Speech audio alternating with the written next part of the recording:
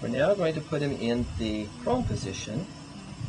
In the prone position, we're going to let his head start out in the midline to see how well he can just turn his head one side. He should be able to turn his head from side to side. And he does do that. That's good.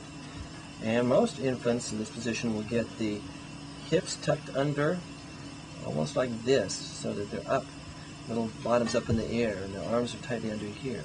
If we just put him in a position where he assumes the position on its own,